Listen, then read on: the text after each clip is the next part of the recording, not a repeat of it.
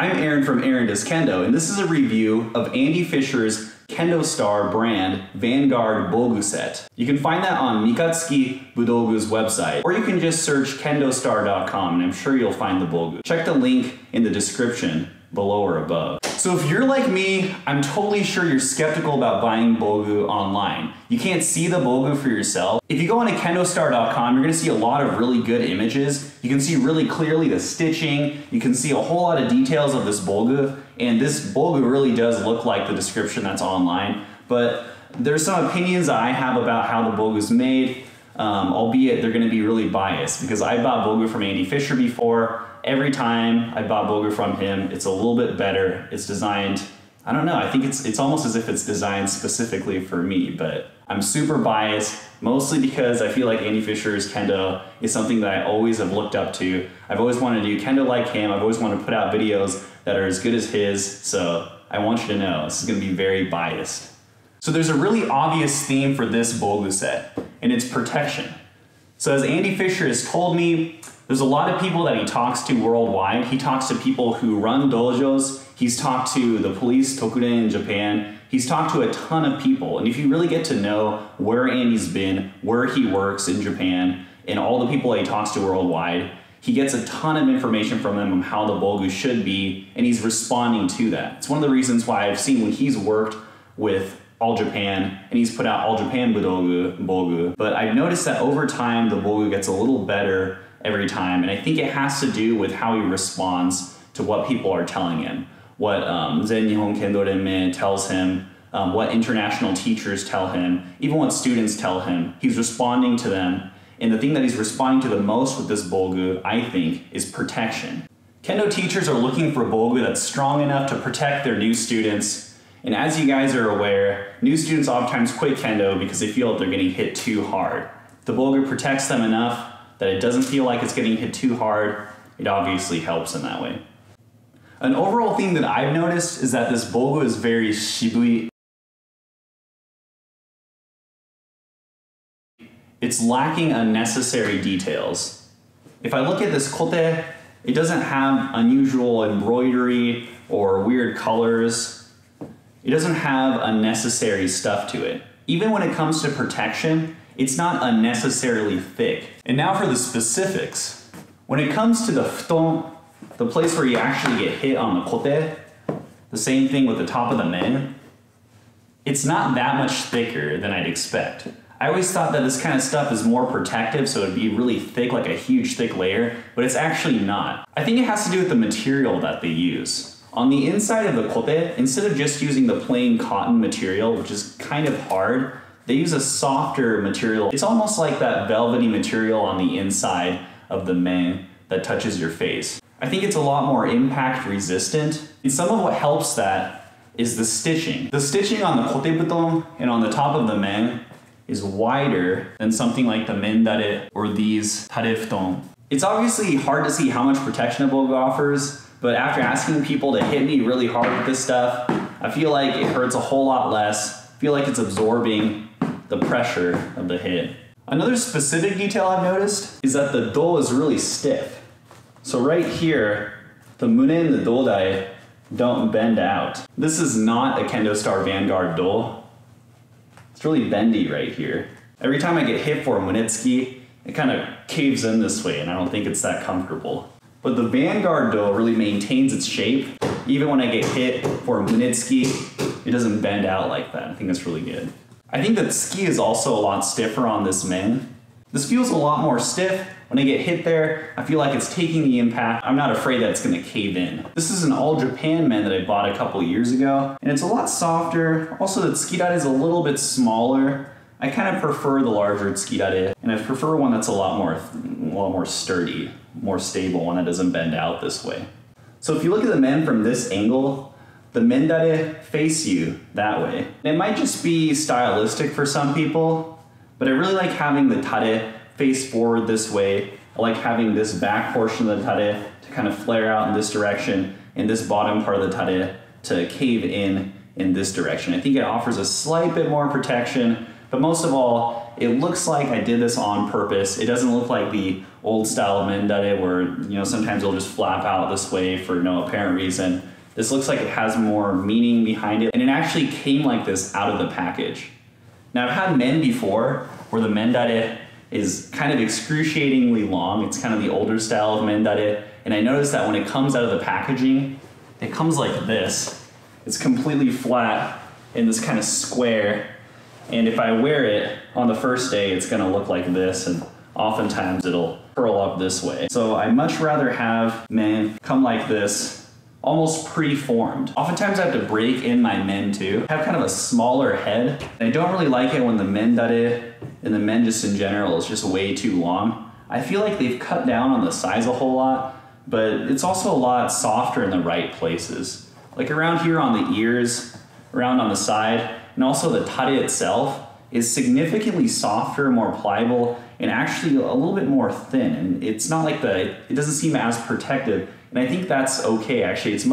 I much rather prefer that. I feel like I'd much rather have more easy arm movement on here, on the tare, and a lot more protection on the top. And it looks like, Andy's figured it out. Like he really has the system down.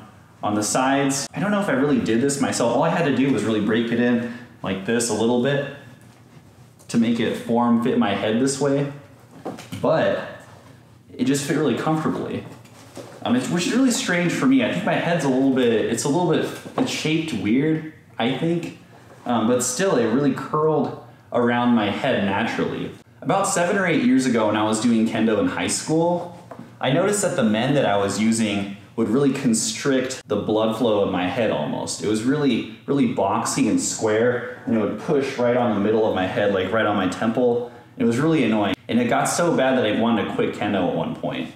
But after wearing this, I would much rather have a new student wear men where it's mostly pre-formed and pre-shaped this way. It might be that shaping the men and forming it is a skill, and it might be that outsourcing that skill to the Bogu, the Bogu shop, is not the best thing. But I feel like for a new student, it's really crucial that they feel comfortable in their Bogu. If they don't feel comfortable in it, I feel like there's a really high chance that they're gonna want to quit over time because it's uncomfortable, it's painful. But I feel like this is really important, more important than tare, kote, do. And I think it's really well done, the way it's shaped. I don't know, I like it. I think in the future, I would much rather have ski that's curved out this way. I've noticed that sometimes people's ski will get poked into their do.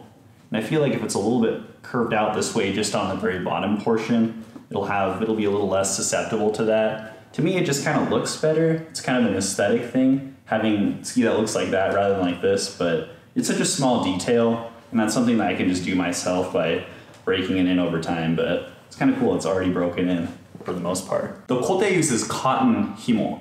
I've used kote with polyester himo before, or almost this nylon himo, and I feel like it wears a hole in my arm. Like it really wears away at my arm over time. The cotton, I think, feels way better. It'll obviously soak up some sweat, but I don't think that's wrong. I always like wearing the cotton dogi. It obviously will soak up a ton of sweat when I'm, in the summer or like in a very humid area like in Japan. It's gonna soak up a ton. And I think the same thing you're gonna get with your kote. That's what I've seen in the past. I'd much rather prefer to have the cotton himo. And that's what, Andy said. He's got feedback. People always ask him, use the cotton himo. Don't use the polyester, so he's obviously, I think he's just responding to that. One thing that I personally don't like all that much is how the inside of the kote is made of this fluffy, kind of velvety material. I think for students, I would much rather give students use kote that use this kind of velvety material. I think it's obviously put in there for protection. If it's velvety like that, people aren't gonna feel that slap of the kote quite as much as if it was like a hard cotton interior, the same kind of cotton that's used out here. I feel like they'll really feel a slap, and I think it's kind of jarring for a lot of people when they really feel that slap over and over again on their arm. But personally, I don't really like having this kind of like a polyester material on the inside, just because it kind of smells bad over time, I think. I think the way like my skin kind of wears onto it over a long period of time isn't the best. But I don't think that matters all that much. It really does what it's supposed to do. It's supposed to protect more, and I think it really keeps that slapping feeling away. I wash my kote. I undo all the stuff on the kote and I wash them anyway. It kind of breaks them down and makes them less protective, but that's something that I personally do. I don't think everyone should do that. So to me, it's not the biggest deal because I would just wash off whatever gets on here, and I think that'll be okay. I like to buy new himo for my bogu. I feel like the basic himo that they give you, it doesn't weigh that much. It's not as springy in a sense. Like it comes really springy in the package, but before long, it's like this really stretched out taut material. It's not very heavyweight cotton. It's not my favorite. The basic himo that came with this do-men I think are great. I feel like it's really similar to the All Japan men himo and do himo that I've used in the past. I mean, it works really well. I've used some other brands before where it just seems like it's almost like a really thin cord or like a shoelace. My thoughts on tare in general are that they're a place where people get kind of crazy with weird designs and they get really heavy and unnecessarily bulky. With this tare, you'll notice that there are no like Clarino leather pieces here or Clarino leather up here. This thing is really light. I'm not all that big of a fan of this embroidery on the outside here. I guess it's gonna make it last a little bit longer. It's also really flexible on the top portion. I guess you'd call it the obi portion or whatever that is. I've noticed that some tare are really, it's kind of hard here and they use a way too close stitching on there.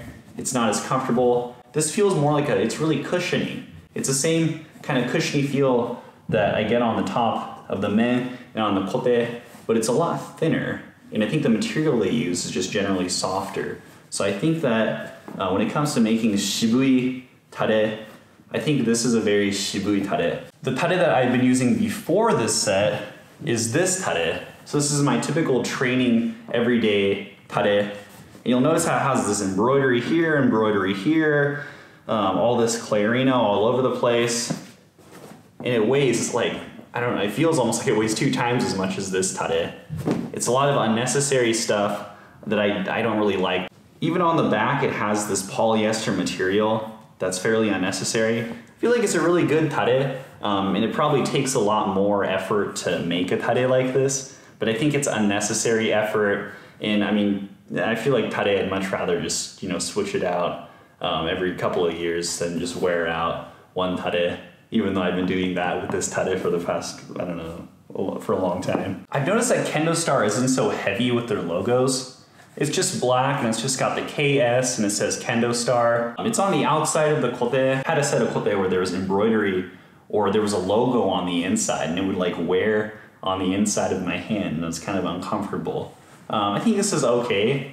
It'd be kind of strange for a Bogu manufacturer like KendoStar to not put any logo on there. They put logos on there that I think are small enough that they're not gonna get in the way. It's a brand that's recognized internationally. I think they found a good balance between being too showy about their logo, but also holding back and having fairly small logos. Overall, the Bogu looks a little bit purple. I don't really like the purple color all that much, but I've noticed with the All Japan Budogu, this is a pair of All Japan kote, and when I first got these, they were really purple, like a more intense purple, almost like magenta color. But after I used it for a long time, and I've actually washed these a couple times, they turn blue. So I look at these and I worry like, oh, am I gonna be that purple Bogu guy? But I'm pretty sure that in a couple months it's gonna look more blue, and that's like a personal preference of mine. I really want that navy, almost a little more like royal blue color. And I'm not afraid that these are gonna retain their purpleness forever. So when Andy Fisher first asked me about doing a review on this Bogu set, he asked me what kind of design right here for the do mune that he wanted me to have. And obviously I picked the one that I felt was the most basic, the one that was the least showy, the one that was the most shibui, and it was this one right here. If you go online, you'll notice that there's a lot of different kinds of do mune that you can pick for this set. And even though it's a really basic set, in a sense, it's pretty much for like new students. I feel like more experienced people. It's kind of like a for everyone set of Bogu. So once again, thanks for putting up with how biased this review is. It's an Andy Fisher Bogu set. With Bogu, I feel like there's so many manufacturers out there. It's kind of hard to see like a common thread between different sets of Bogu. And I feel like with Andy Fisher's Bogu, every time he works with the company, he really puts a lot into it. He puts a lot of thought into it. And he actually, I feel like he's progressively making better Bogu as he goes on. 1 decade, Bogu's gonna be people are going to want different Bogu than in a different decade, and he responds to that kind of thing. So I feel like his Bogu that he's putting out is stuff that people want, you know, on really high levels in Japan, but also stuff that people want internationally, you know, like my dojo out in the middle of nowhere in Spokane, Washington, the United States. Our people are still going to want Bogu like this, so.